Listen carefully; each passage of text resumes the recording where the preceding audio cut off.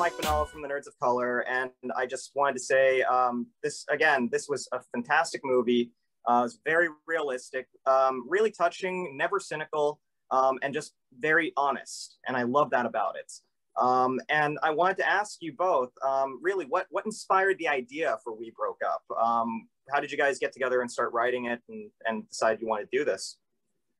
So Laura and I actually went to high school together. We used to direct each other's plays. And when I had this image of a couple sitting in a car broken up with the words "We broke up." I drew a very terrible drawing that still hangs on my office wall. And Laura was going to be in LA for her first round of television staffing interviews. We went out to dinner, and I said to her, "Hey, I have this idea for a movie. Would you want to help me write it?" And she goes, "Yes." And I was like, "I haven't told you the idea yet." And she was like, "I'll do it." So once I pitched her the idea and we started putting it together, then I think she felt more comfortable with blindly saying yes to her childhood friend and his crazy idea. That's awesome. It turned out really well. I was asking Aya and William the same thing. This is such a realistic movie, and it's kind of like, it really bucks the idea of the traditional rom-com. Everything's neat and tidy at the end, everything's happily ever after, etc. And it's because you really have these characters that feel like real world people. And I think that that's something that I personally gravitate to, and I think audiences do too.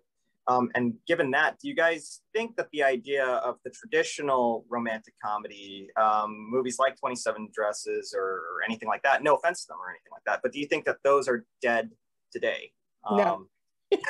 We both, it's funny, we joke, I'm like, we're both the crier, we're both the emotional one, me and Jeff. But Laura, play it cool. Play it cool. I know, be cool, man. No.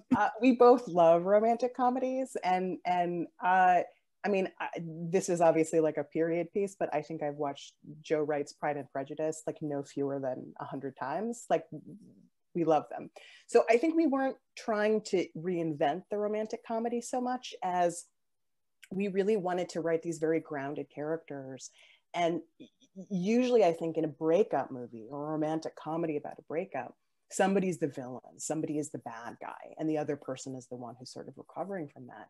And we wanted to tell this very even-handed story about people who had come to a crossroads in their relationship and didn't love each other any less. But then what do you do when all of a sudden you realize, oh wow, maybe we're not on the same page here at all. So I think it was just that sense of wanting to tell a grounded story with very real people, very three-dimensional people, and sort of find the romantic comedy within that story instead of necessarily, poo-pooing the idea of a rom-com.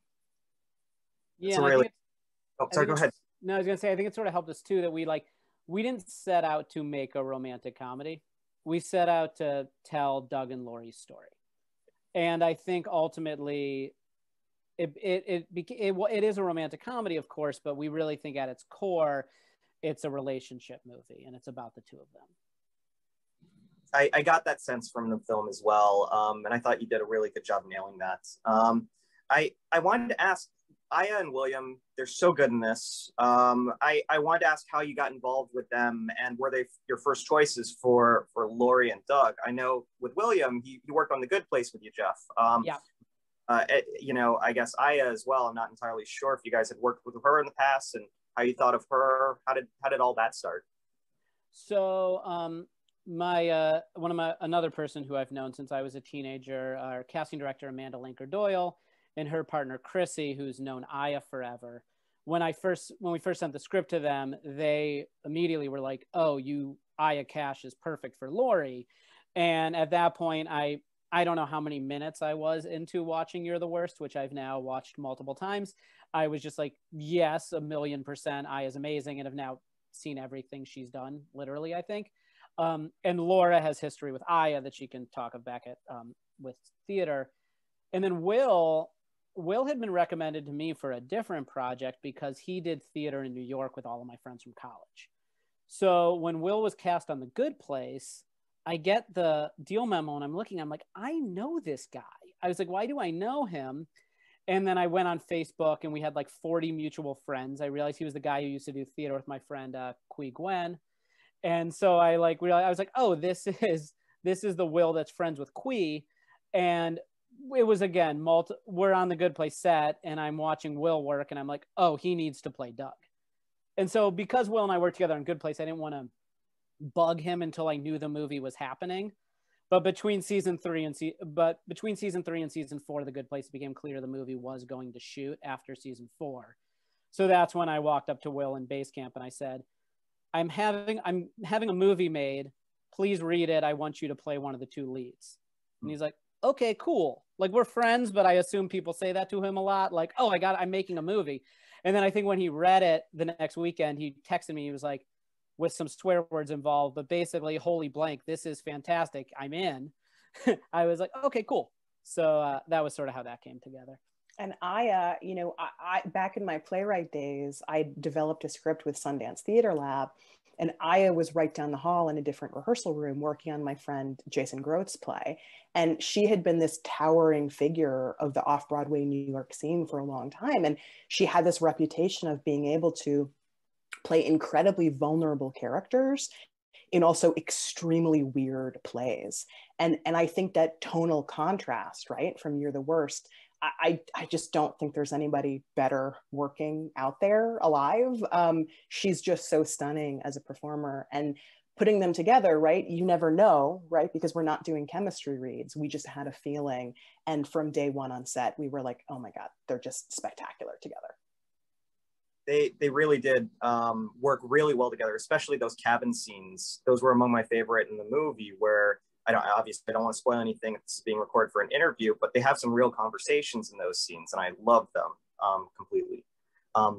If I can ask one last question, the Instagram stories that we see throughout the movie, such a funny idea. Where did those come from?